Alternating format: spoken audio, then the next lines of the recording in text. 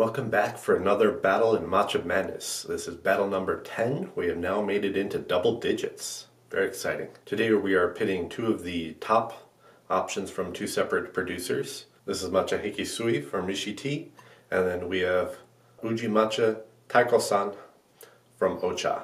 This is one of the premium matchas from Ocha, and it comes in a cardboard container. I just wanted to have both of them up on display here. Here's the more traditional little information sticker that you see on a bunch of the other Ocha offerings. Now that we know what we're tasting, let's brew them up.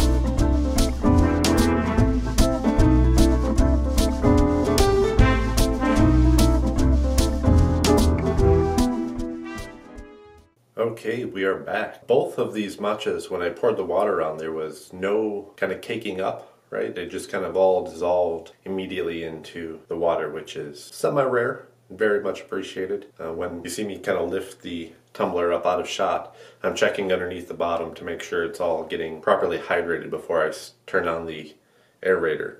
And in both cases, there was nothing stuck to the bottom. For whatever that's worth, I thought I'd mention it. The bubbles on the Hekisui seem to be a little bit more fine. Taiko-san also is a bit more darker than the Hekisui. Let's give them a smell. Fresh, sweet, young pea water. This light, sweet, a little bit of greenness, that chlorophyll-y essence. Very nice. Hekisui, more stewed vegetable, cooked zucchini, sweated spinach. All right. Time for the taste test. Cheers. Very bold flavors. No bitterness.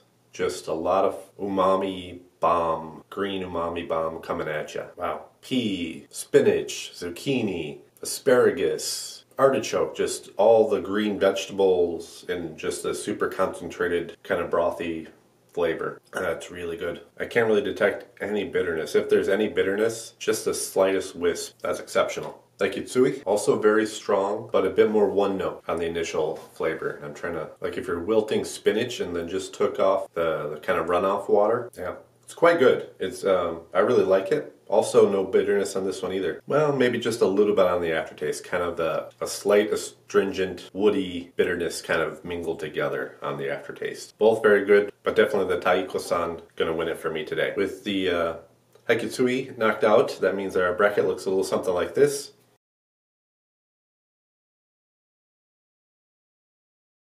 And it also means that I can tell you a little bit more about the Matcha Hekisui from Rishi Tea. Now this is interesting because, again, very little I can actually tell you about this, but what I find interesting is that this is the second most expensive offering from Rishi Tea, but their notes on it are remarkably short. Size, we get a 30-gram container, priced in at $60, so that's $2 per gram, coming from somewhere in Kyoto. That's all we know. Hekisui, meaning emerald green in Japanese, is made with 100% hand-picked award-winning tencha from Kyoto, Japan. Hekisui is a high-quality matcha with excellent umami and color. So about as vague as you can get for a very high-end offering. Very strange disconnect there. It's a very excellent matcha, but pitted up against the Taiko-san, not going to make it into round 2. With that said, I will see you tomorrow for another round 1 knockout. See you then.